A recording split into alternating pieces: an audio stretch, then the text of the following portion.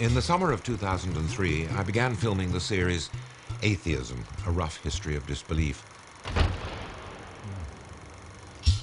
As part of the process, I talked to a number of writers, scientists, historians, and philosophers. Having secured their cooperation, I was very embarrassed to find that a large proportion of what went on ended up on the cutting room floor, simply because the series would have lasted 24 hours otherwise. Well, as it happens, the BBC agreed with me that the conversations were too interesting to be junked. And with these 6 supplementary programmes, they've made the extremely unusual decision to go back to the original material and to broadcast at length some of the conversations which I had. Conversations with people such as the English biologist Richard Dawkins, the American philosopher Daniel Dennett, the Cambridge theologian Dennis Turner, the American playwright Arthur Miller, the English philosopher Colin McGinn, and the American Nobel Prize-winning physicist Steven Weinberg.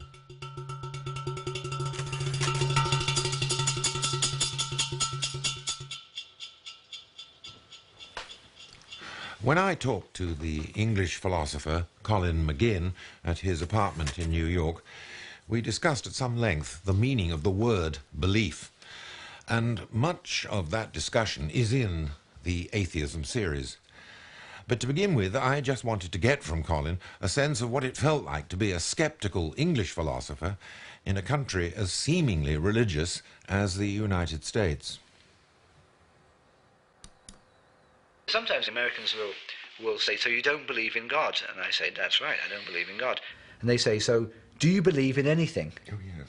Do you believe in anything? And I say, I believe in many things, and I don't make jokes to them about I believe in tables and chairs. And I say to them, you know, I believe in various ethical causes and political ideas and other aesthetic values, intellectual values, lots of things that I believe in.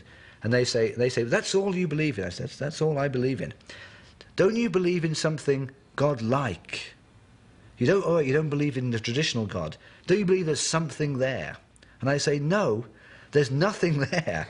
And it's very difficult to get across to people who are religious, when you're an atheist, you mean you don't believe in anything like that whatsoever. Mm. It's not that you think nature is God, or it doesn't have personal qualities, or something like that. You don't believe in anything of that type.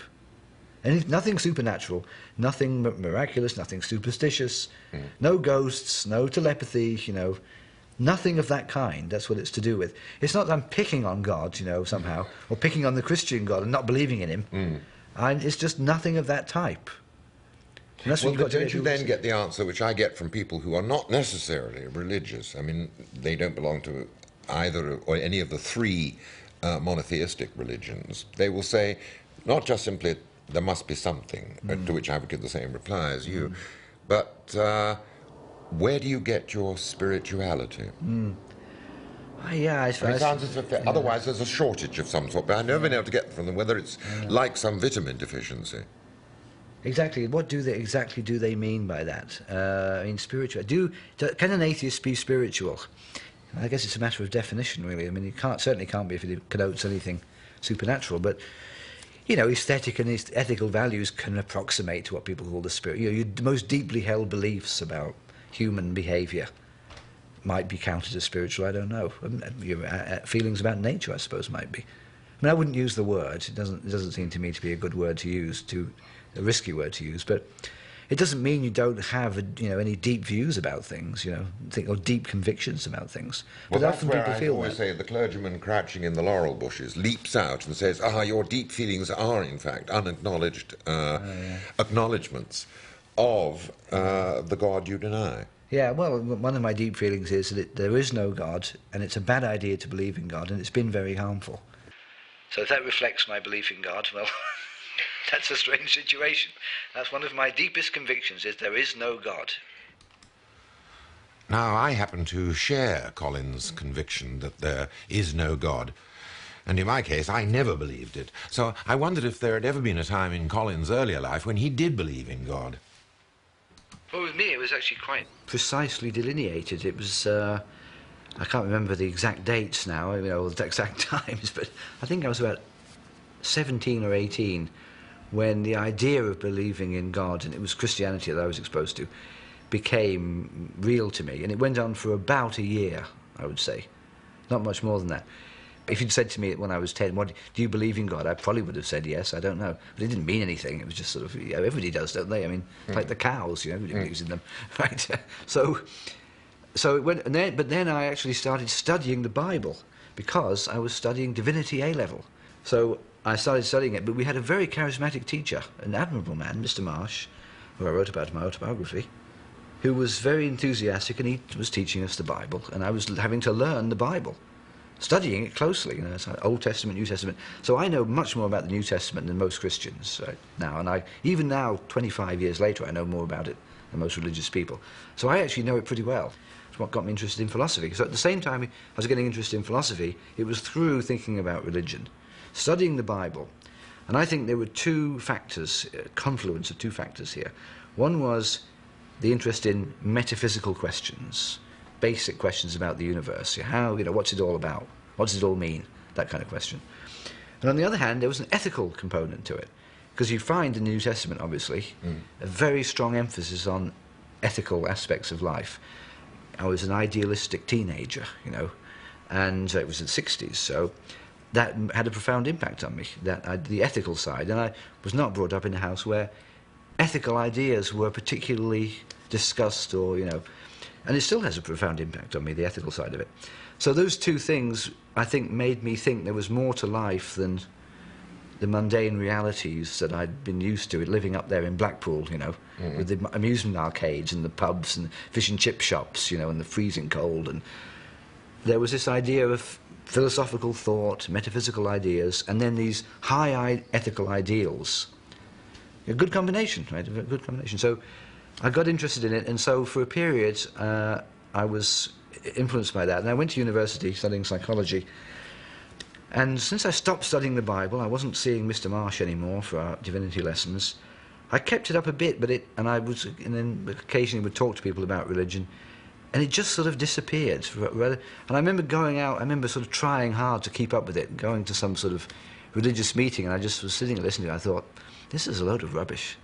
I just don't think this is true anymore. And then I was reading Bertrand Russell, Why I'm Not a Christian, and in I don't remember the details, but in a pretty short time I just decided it was all wrong.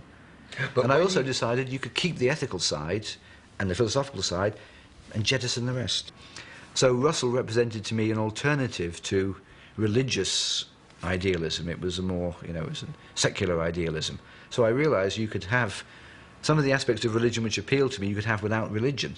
And the bits that didn't appeal to me, like, the virgin birth, miracles, strange ideas about how the universe came around, the sort of bits it's very hard to believe, you could just cut those bits off and you could keep the good bits. So you get rid of the theological baggage of religion, and then you keep the sides of it that you like. And that's what I have done ever since. Basically the same thing. Was there any crisis in, as it were, unhitching the metaphysical and divine from the ethical to which you continue to subscribe? Not in my case, which is, I think it differs from other people's case. In Russell's own description of his fall from theism, he describes it as a deeply painful, traumatic, irrecoverable episode. He spent his whole life somehow dealing with it. Not with me. It was relatively easy. It just happened quite naturally. As I say in my autobiography, it's like shedding the skin when the skin comes off and you have a new skin and it seems fine. Was there a sense of relief as you shed the skin? No, I wouldn't say there was relief. I think there was disappointment. Ah. I would like religion to be true. I'd like it to be true, because I'd like there to be immortality. I'd like there to be rewards for those who've been virtuous and punishments for those who've not been virtuous. Especially the punishments would be good. There's no justice in this world, and it would be good if there was some cosmic force that distributed justice in the proper way that it should be. And it still is, to me, a constant source of irritation and pain that wicked people prosper and virtuous people don't. So there was a bit of disappointment about those aspects of it. But there was some exhilaration too. I mean, Russell has a description which I think is kind of appropriate, of a feeling of a godless universe is a kind of exhilarating universe. There's something hygienic about it, there's something bracing about it. Whereas the idea that there's this sort of suffocating presence gazing at your every movement and thought, you know, and gauging everything you do, and it's a bit oppressive to think that way. Well, okay. Now here you are, the philosopher that you thought you might become. Yeah. You have now very fully become. Now, in your role as a philosopher, I'd love you to develop the arguments which were previously simply intuitional skin shedding. Yeah. Now be more systematic and Yes. surgical about Yes. it and say Yes. why, in fact, Yes. the notion of a God Well, is incredible. the one set of arguments is the sort of no evidence arguments. Russell puts it by saying, there's no more reason to believe in the Christian God than the Greek gods. No more reason to believe. In other words, there's no positive evidence for it. I mean, there's no theory that you need to postulate God in to explain some natural phenomenon which can't be explained by some other theory. People sometimes will say, well, miracles were performed. There's never any good evidence that miracles were performed. The judgment that they were is usually based on a prior opinion that God exists rather than being an independent source for believing that God exists. So there's no evidence in terms of what anybody's ever observed. There's no fact about the world that can't be explained without postulating God. So there's no reason to believe in God, any more than there's any reason to believe in Zeus or any of the Greek gods. So that's on the side of whether there's any reason to believe it. There's the question now, are there reasons to disbelieve it? Are there any positive arguments against it? There are also some arguments for, like the ontological argument, when we talk about the ontological argument. Well, tell us what that argument The is. ontological argument. This is a very nice argument. Anselm of Canterbury thought of it. I think it must be in the 15th century. He argued that the definition of God entails that God exists. Now, this would be a fantastic result, right, if that... Just the mere definition tells that God exists. So, what's the definition of God? The most perfect conceivable being, or let's say the most powerful conceivable being is an equally good way of putting it. And then Anselm argues as follows. Well, suppose this most powerful or most perfect being did not exist, right? Then he would lack the attribute of existence. But the attribute of existence is one of the perfections, or one of the things which makes a being powerful. But since he is, by definition, the most perfect being, he must have the attribute of existence. Therefore, God exists. Right, so let's go over the argument again. Yeah. Get the definition of God. How is God to be defined? Let's compare this with the unicorn. Well, how is a unicorn to be defined? A unicorn is a horse with a horn growing out of the middle of its head. There's nothing in that definition to imply that unicorns exist, and unicorns don't exist. But let's define God, right? An all-powerful, all-good, all-knowing being. Right? These are some of his characteristics. And everybody will agree that's the definition of God. So now one of the definitions is he's the most perfect being. One of his attributes is utmost perfection, unimprovable perfection. Okay, that's the definition of God. Now Anselm argues, but if God didn't exist, wouldn't he be less perfect than a being just like him in all those attributes, except that that being existed? Because to exist is to be more perfect than not to exist.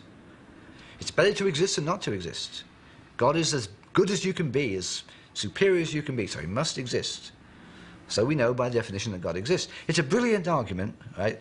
But it's wholly unconvincing to everybody who hears it. They think there's something going wrong with that, you know. That's a very strange argument. All right, tell us what's wrong Well, with the it. difficulty is nobody's ever managed to pinpoint exactly what's wrong with it. I'll tell you what I think is wrong with it, though the issue is not by no means clear. I think what's very funny in the bit that goes, science strikes you as sophistical, is the bit that says, God's the most perfect. Existence is one of the perfections. It sounds superficially plausible, but what does it really mean, right? It's one of the perfections. I like to compare this to somebody who said, let's take the most tasty meal conceivable. The most tasty meal conceivable. Does that mean anything to say that? This is the most tasty meal I've ever had, but it's not well defined, the most tasty meal conceivable, or, you know, the best football game conceivable. Not that I've ever seen. What does it mean? I mean, it's not a very clearly meaningful idea. So if we say we're defining God as the most perfect being, and we don't really lay down very clearly what we mean by perfect, then what does it really mean, the most perfect being? You know, he only doesn't have the most perfect colours, because he's not coloured at all. You know, what does it? It's not clear what it means.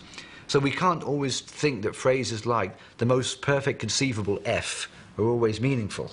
Sometimes they are meaningful. The most perfect conceivable triangle It means one whose angles are precisely 180 degrees. But the most perfect conceivable moral being, what does that mean? It's not clear that it's so well defined. So that's what I think is wrong with it. But it's like many a philosophical argument. Just because you can't refute it, it doesn't mean you should take it all that seriously, especially if, form your common sense beliefs on the basis of it. All right, so much for the ontological Yes, right, that's the ontological argument. Now, how about the other ones? Well, here's one I like. People think, I think psychologically this is quite important to people. That's why this argument is probably more important psychologically. People think, without God, life is meaningless. Where is meaning? Right? It's just an empty charade of, pointless and purposeless, valueless, going from one thing to the next. Well, the first reply to make to that is you don't necessarily need to seek the meaning of life outside of life. Here's the premise, the assumption of that argument. Without there being a being outside of human life would have no meaning. So the meaning of human life must be conferred by another being. Here's my question. What gives the meaning to that being's life? Right? How does his life, God's life, derive meaning? Well, here's a dilemma, right? Either God's life has meaning intrinsically just by his existence, or not, right? Well, if it does, then it's possible to have a meaningful life intrinsically. So why can't our lives have intrinsic meaning? They don't need to have their meaning conferred by another being. But the religious might want to argue, without even reverting to the ontological proof of the existence of God, that the observable fact that we do have values and meanings is in fact evidence of the fact that something has given the meanings, in the same way that the argument from design says something has given the thing design. Yeah. Well, I think there are 2 points there. One point is that the existence of values itself is an argument for the existence of God, like an evidence argument. Another point, though, altogether, is the idea that morality can only have a foundation if it's based on God's commands or God's desires, God's wishes. Right, now you started with the first one, of course. The thing to say about that is there's just no reason to think that the existence of values in human society depends on the existence of God. I mean, why should it? There's just no clear logical argument for one thing. Any more than the existence of ears, is a reason. I mean, there are various aspects of human life. There's art, there's value, there's family, there's all sorts of things that we take to be valuable. Why does any of these require that we postulate God to explain their existence? A more worrying question for many people is they don't see that morality can have any foundation, can have any absoluteness, unless there's a God to certify it, legitimate it. You can see that point. It's a point that was discussed by Plato long ago in the Euthyphro argument. And he makes, well, I think Socrates makes a completely compelling case, refutation of that argument. And it simply goes as follows. The argument, you see, goes like this. Suppose you take as a moral principle, it's wrong to steal. People say, now, why is that wrong? Why is it wrong to steal? Answer, because God says it's wrong to steal. God commanded that you should not steal. Okay. The point that Socrates makes in that dialogue is to say, well, how can God give this moral rule a foundation? Either the moral rule is itself intrinsically a sound moral rule, or it can't be given soundness and legitimacy from an external command. Suppose, for example, we had the rule, it's right to murder. And somebody said, that's not right. Murder is wrong. And somebody said in reply, but God says it's right to murder. That doesn't convince you that it's right to murder. If God says that something is right which isn't right, God's wrong. Right? He can't make something right just by saying it's right. What God has to do is reflect what's right in his commandments. So that's what he really does. It is wrong to steal, wrong to steal and wrong to murder. So God says that it's wrong. And he's right to say that. Why? Because it is wrong in the two cases. He doesn't make it wrong by saying it. He can't do that. If that was so, we'd have no reason to respect God's morality. In that case, God, as it were, appropriates our spontaneous and indigenous values, which then get, as it were, reflected back upon this hypothetical entity, which then sees to validate our beliefs. Exactly. So we don't need God to validate our moral beliefs. He couldn't validate them. His validations only work in as much as they correspond to what is morally right and is morally wrong. He can't make something be morally right when it's not. Another way to put it is, it can't be a matter of God's free decision or whim what's right and wrong. people can see that morality is what it is. They know what they ought to do. But human beings are weak.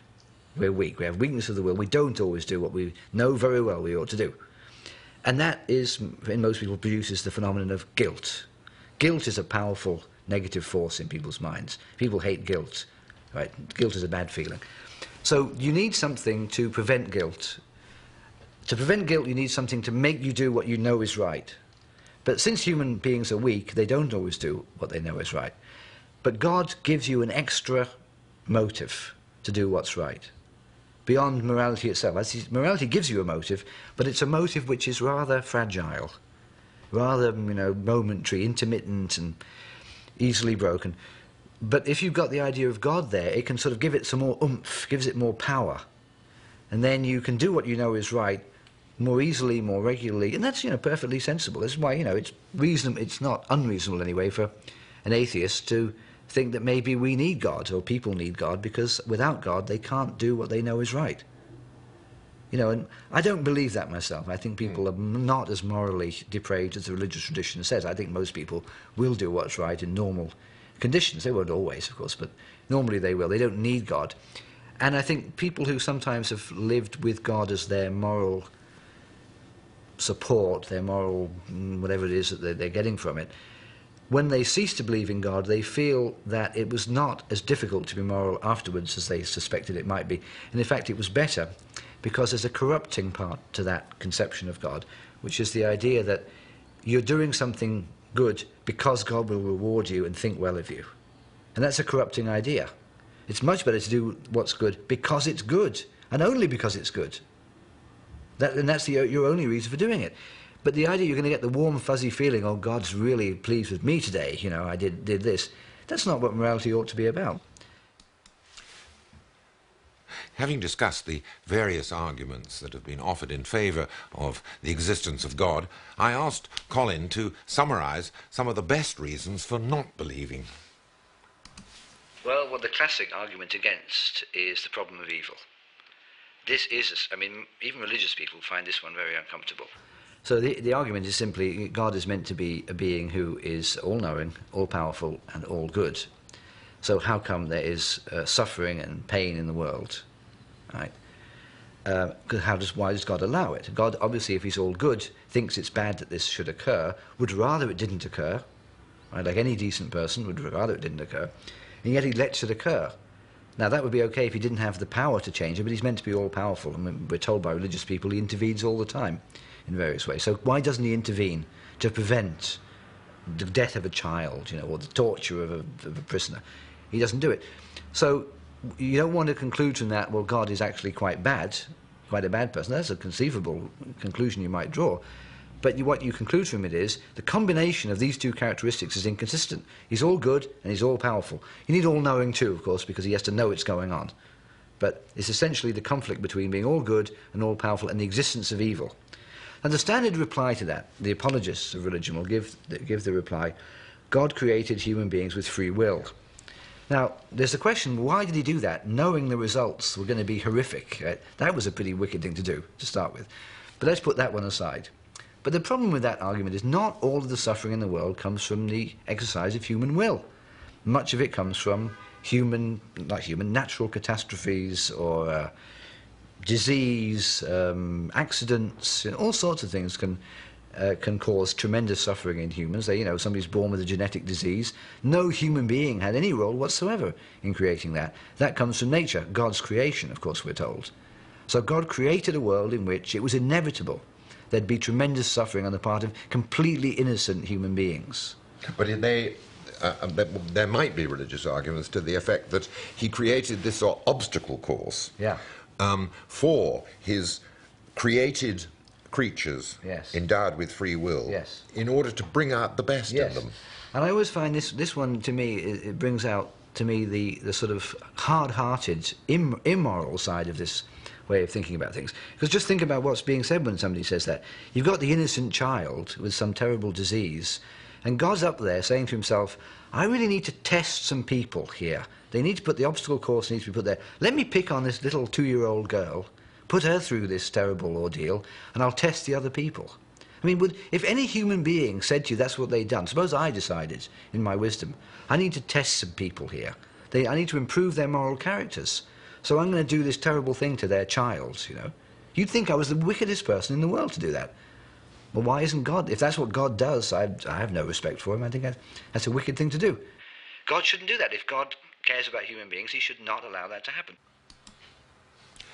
Having discussed the arguments both for and against religion, we turned to speculation as to the reason why so many people still had a need to believe. I don't think anybody has any very good ideas about why this is, especially why they believe in it to the extent that they do.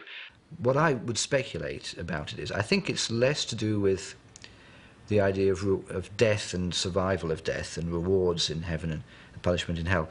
I think it's a sort of cosmic loneliness. I think that's what's behind it. It's hard for people to accept that we are alone and that nobody cares outside of us. I think there's a kind of constitutive reason for that, which is human consciousness is essentially sealed off from other consciousnesses. Mine is sealed off from you. We only know each other indirectly through the symptoms of the body, and yet we yearn to be in contact with other people. Love is a lot to do with that. So we have this feeling that we are, as conscious embodied beings, somehow or other lonely in our essence, cut off in our essence. And that's a feeling which we struggle against. And you can see it in literature and so on, dealing with this theme. Frankenstein actually deals with it a lot. So we feel this sort of metaphysical, existential aloneness in the universe. And God is a wonderful antidote to that, because in the case of God, we feel directly comes into our minds, and we're directly in contact with God. See, God doesn't know us through our bodies. God knows us intimately in our minds. And that satisfies a deep craving, I think, in the human soul, right, for communion with something outside the self. I'd just like to finish with one thing. Here you are, like myself, reluctant to use the word atheist to describe what we are. It's an accusation rather than, as it were, a conviction. In a country which, in fact, has become more intensely religious, do you find it difficult to uphold such ideas in the America of the 21st century? Let me say something about the first point, the label one has. Yeah, to be called an atheist, it's a negative view, and it suggests that one is a sort of professional atheist. You know, you spend your life arguing against God, which way Russell did. And I think that's a sort of an undignified and rather pointless procedure. Once you decide there isn't a God, you know, there's not much point in inveighing against it, unless you think huge harm is being done by the belief in God. But nobody spends their time trying to prove to others that the Greek gods don't exist. You know, you just decide that they don't, and that's the end of the story for you. So I like to distinguish atheism from anti-theism. Anti-theism is opposition to theism. I am an anti-theist because I believe that religion is harmful in human life. So I am an anti-theist. I'm not just an atheist who's something. My only values are that I don't agree with it. I'm actively opposed to it. But then I distinguish that from what I call post-theism or post-atheism, which is the healthy state of mind where you've put all that behind you. Now, we can't do that yet because there's lots of religion in the world and lots of bad results of it. But to me, the ideal society would be one in which the question of religion didn't really arise for people, or if it did, it wasn't a heavy question for them.